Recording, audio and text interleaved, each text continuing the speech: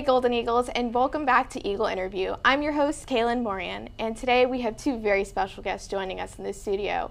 We have Dr. Leah McSorley from International Student and Scholar Services and Miss Abbey Phillips from the Study Abroad program. Thank you both so much for joining me today. Thanks for the invitation. Yes, of course. So, Dr. McSorley, do you kind of want to give us an introduction on what the International Student and Scholar Services is? Sure. So we work with all international folks, both students that are here on exchange programs for a temporary basis, as well as degree-seeking students, bachelor's and graduate students, all the way up to PhD, as well as research scholars who are conducting research under the various labs around campus. And Ms. Phillips, what is the Study Abroad program? Yeah, so our Study Abroad office is able to send USM students abroad to about 12 different countries around the world where you can earn USM credit while getting financial aid to help pay for it, which is always a bonus. But then they get to leave the country while still earning that credit that they need. Mm-hmm. And what are the eligibility requirements for students to be able to go on these trips? Yeah. So students just simply have to have a 2.25 GPA and not be in academic probation or anything like that. So you have to be in good standing with the university and have that 2.25 GPA.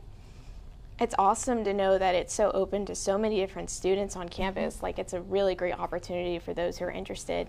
And speaking of something that students might be interested in, it's International Students Week here on USM's campus. So Dr. McSorley, how do you think students are going to experience this week? What do you hope that they gain from this? Yeah, so we are excited to partner with the Office of Study Abroad, the Cook Library, Campus Recreation, and tons of other student organizations, including the International Student Cultural Organizations who I work with. And each of us are kind of bringing a different spin to what international education means to USM. And so for the student organizations I work with, they have proposed and coordinated and planned on a variety of really excellent educational programs and opportunities for cultural exchange between international students and the USM community. So for example, on Tuesday, we will have had a campus diversity fair along with a study abroad fair. We have a coffee hour with our Pakistani Student Association, and we just completed our Tihar cultural event with the Nepali Student Association, where they helped explain what is Tihar, and it's a very important celebration in Nepal. So I think it gives our international students a chance to show off a little bit about their culture and also bring a little bit of the world here to USM in Hattiesburg, where we don't always get that type of exposure. Right. It's really important for students to be able to have that exposure and like see the world culturally and experience it with their friends and stuff. So, Ms. Phillips, what do you think about International Student Week as well? Is there anything special Study Abroad is putting on? Yeah, absolutely. So we've got tons of programs today. In fact, we are about to have our British Studies Time for Tea. It's at noon in the Cook Library. So if you have a chance, stop by.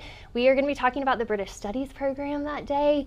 And then this afternoon, we are going to have a really important discussion with the NAACP and the ACS organization. They're going to be talking about what it's like for their different students, both here at campus, but also just out in the world in general, too. So it's going to be a really important conversation that they're going to have, so we're excited about that. But then today is also going to be the last day where you can vote for your favorite photo. We've had some really good student pictures that they have submitted, and students here on campus have had all week to be able to vote for their favorite, and the winner gets passed on to the statewide competition. So last year, the USM representative is the one who won the state photo contest. So we are very excited about that. So if you haven't done that yet, feel free to stop by the union and get that vote out too.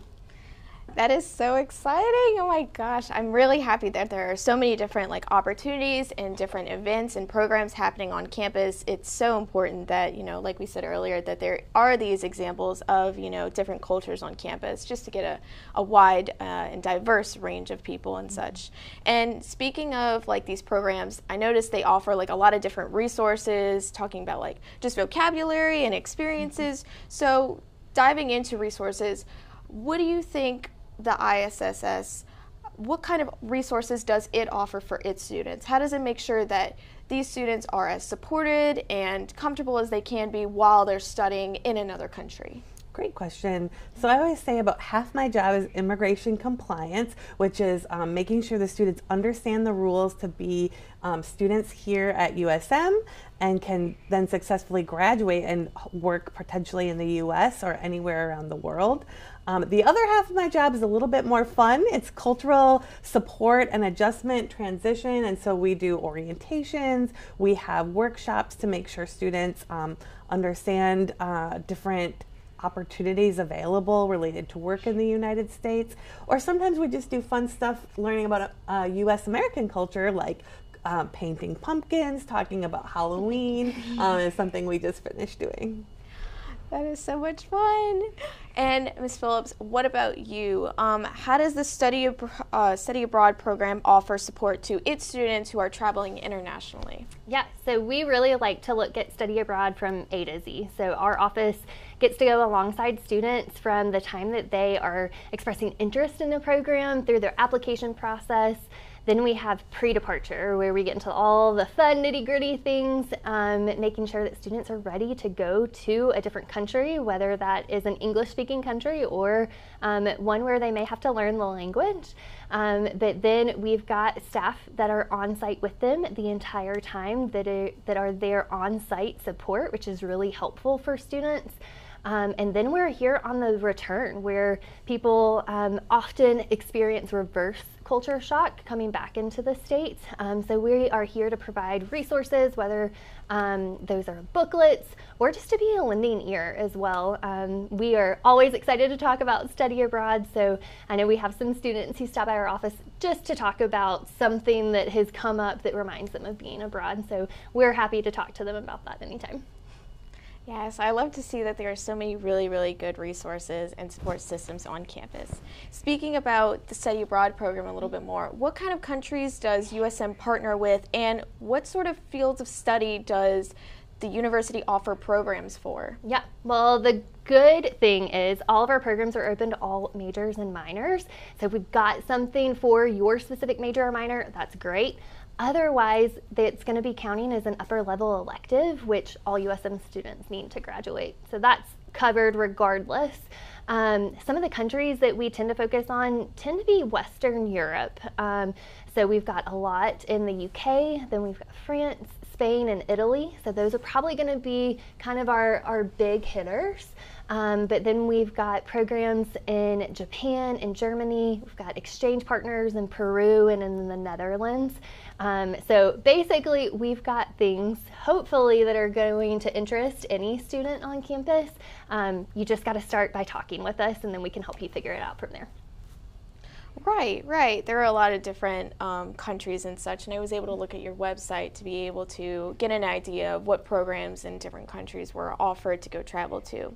So speaking of like traveling and such, how do you think that, you know, these different programs can maybe improve in the coming future? Like, how do you think they can just be better, or what are your personal goals and motivations for maybe future improvements?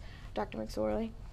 Sure. So we right now have over 800 students from 80 different countries, so we really hope to sustain that. It's been a really record growth really in the past couple of years, and we also want to make sure our students feel supported, that we have a transparent office, that they can get the information they need at their fingertips. So we're working to improve every day, and if any students have any suggestions for the Office of International Student and Scholar Services, please feel free to email us at intl@uss.edu. at usm.edu. And again, we have drop-in hours daily, every single day, or you can schedule an appointment with myself or one of our advisors. You answered that question so well. I think you answered my next one. Where can students go to get more resources and updates about information from the International Student Scholar Services? Yeah, so we are located in the International Center building, and we are located on the second floor, room 205, and then our friends in Study Abroad are just upstairs on the fourth floor. Mm-hmm. Yes, and back to you, Ms. Phillips. How do you hope to grow the Study Abroad program in the coming years? Yeah, so basically we always want our student population here at USM to kind of drive what we do, because it's obviously there for you guys.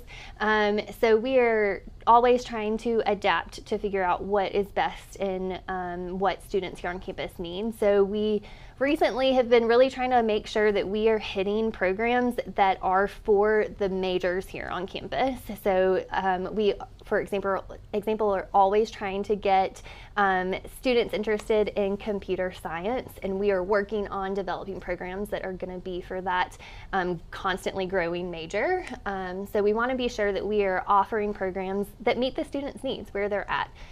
So just like Dr. McSorley said, if you have any suggestions, please feel free to reach out to us, studyabroad@usm.edu. That's great.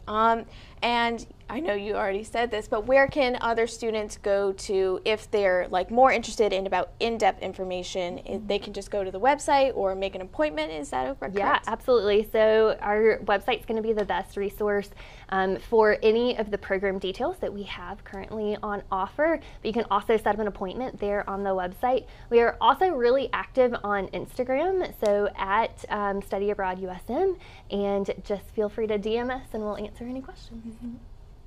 Well, that was really incredible. It was so honoring just to sit down with you both. I can tell you're very, very passionate about your jobs, and it's really exciting, especially this upcoming week. I cannot wait to get to see all of the cultural celebrations and experience it. So thank you both so much for sitting down with me today.